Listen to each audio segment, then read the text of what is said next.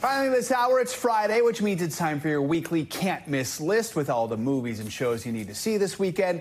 Let's bring entertainment journalist, pop culture expert Brian Balthazar, friend of the show. Brian, good to have you with us. I feel like we're chatting with each other on opposite ends of the Starship Enterprise here. So, right, it's very Minority Report. Just go like right. This a little bit through between the films, and we're good to go. If I don't like what you're saying, we'll just, all right. I will love what you're saying. Let's start in the theaters. Exactly. Albany Road. It's a road trip, but with a twist, right? Right. This is a smaller release film. This is in mostly AMC theaters. This stars Renee Elise Goldsberry and Lynn Whitfield. Renee's character is a young woman who needs to get to a business meeting, a very important meeting, and somehow, through a series of unfortunate events, has to share a ride with her ex-fiance's mother. This is really about relationship dynamics, but there's also a secret that her almost mother-in-law has been keeping from her that is going to uproot everything and cause a lot of drama.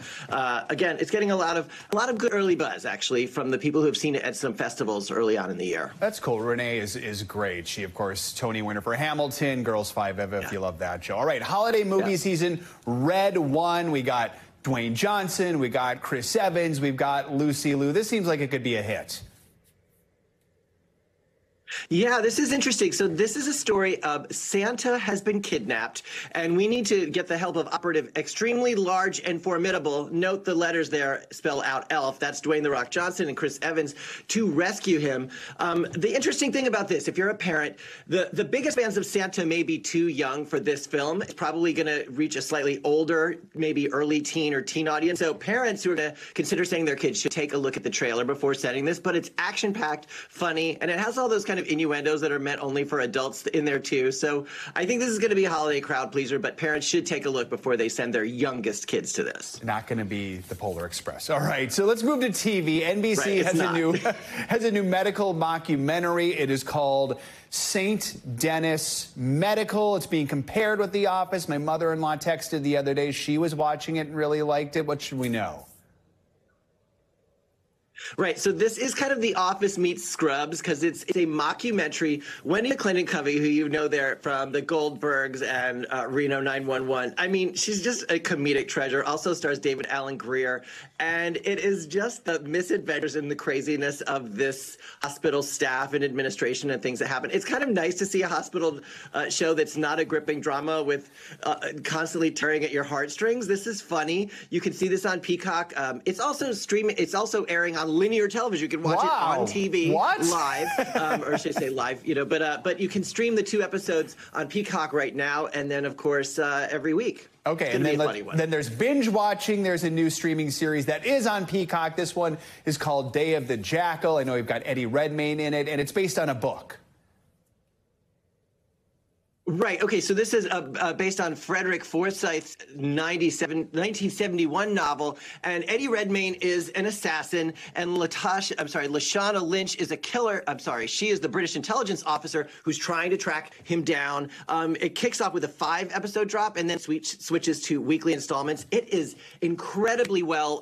The cinematography, the photography is incredible, and of course the performances. You have great acting performances from Eddie Redmayne and Lashana Lynch. I just love this kind of action thriller, and the assassin who always seems to get away in the nick of time through a series of incredible means. This is a really compelling series to watch. I probably threw you off because I skipped one we were going to talk about, and it's for folks who like Yellowstone. The show's creator, Taylor Sheridan, has a new limited series. It's on Paramount, and it's called Landman. What should we know? Right. This is kind of a drama that's like the Roughnecks versus the Millionaires, and it's placed in the billionaire executives who employ these workers in oil country of Texas, and it was based on a popular podcast. The incredible cast, though, I have to say: Billy Bob Thornton, John Hamm, Demi Moore, Andy Garcia, Ali Larter. The first 2 of the 10 episodes are streaming on Paramount on day 1, and then they'll be going out weekly. This is just kind of like a drama. And if you like Yellowstone, you're going to like the way the stories unfold on this as well. And a lot of people like Yellowstone. That's a great cast there, too. All right, we got like 30 seconds left here. Say Nothing is on Hulu. This one also based on a book, right? Right, yeah, and this is tracing the true stories of multiple IRA members across about 4 decades of the troubled times in Northern Ireland.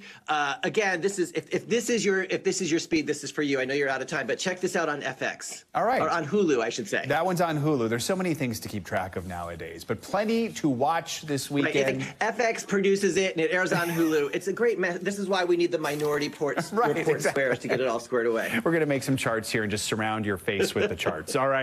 Brian, always good to have you with us. That's going to do it for this hour of Morning News Now. The news continues right now.